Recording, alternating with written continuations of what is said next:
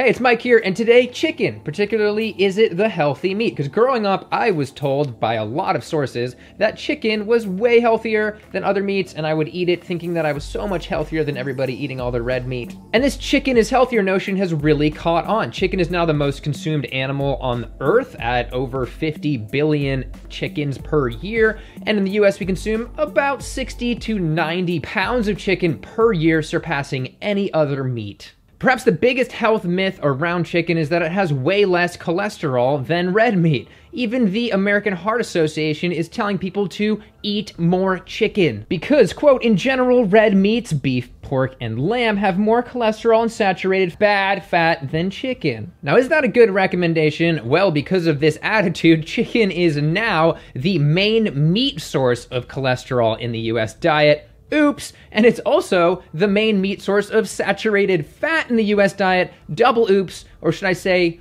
oops. In fact, depending on the cut of meat, aka the part of the animal's body that you're eating, the cholesterol content of chicken is roughly equivalent to beef. Using data from chronometer.com and elsewhere, here is approximately 4 ounces of various meats and the type of cut. As you can see, chicken is about the same or more cholesterol-laden than other meats. With chicken, you can, quote, remove skin before cooking like the American Heart Association tells you to do, and still go neck and neck in cholesterol level with ground beef, for example. So as far as the American Heart the American Heart Association's recommendations go, this is the equivalent to recommending somebody, steps down from their pack of 20 cigarettes a day to about 18 cigarettes, and then, then you'll be healthy. But it's even worse because the health washing of chicken has now led people to consume so much that, as we saw on the charts, it's the main source of cholesterol and saturated fat out of any meat in the US. It's crazy. This attitude really affects things. I know bros who would go to Buffalo Wild Wings, a popular sports bar with chicken wings,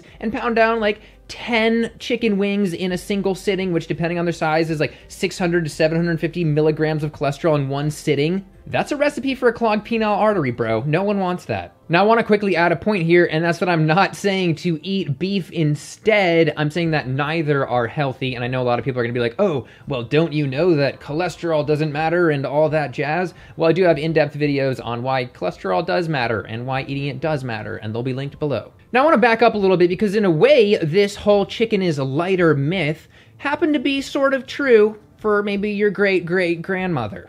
From this study, over the past 140 years, from chicken breeding and what we're feeding them, chickens have, on average, increased their fat content by about, 7 to 10 times. So those were some really lean chickens back in the day. However, we have known this for over a decade, so there's no excuses for people like the AHA to leave their Eat More Chicken article up. God darn it. Eat more science, American Heart Association. Moving on, there's another level to how inconvenient this is, and that is the simple fact that white meats, including chicken and fish and turkey, can still be processed. Yeah, and processed meat is a class 1A carcinogen.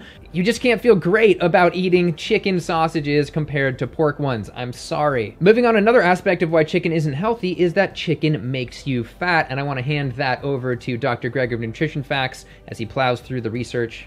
Which type of meat was the worst? If you remember back to that study of hundreds of thousands of men and women, poultry consumption appeared to be the worst.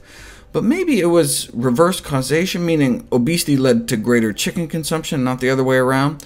This new study controlled for that, adjusting for dietary habits, yet found the same thing.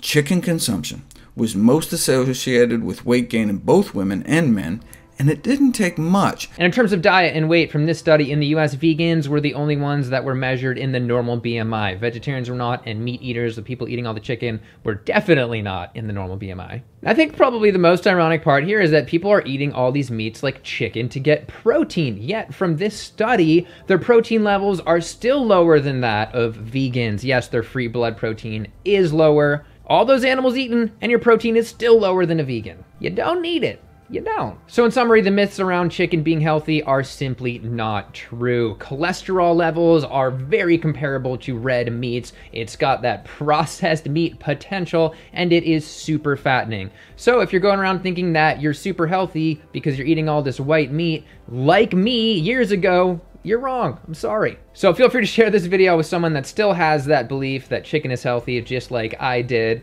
and try and be a little bit nice about it, though. Don't be like, hey, Uncle Terrence, watch this video, you chicken f***er.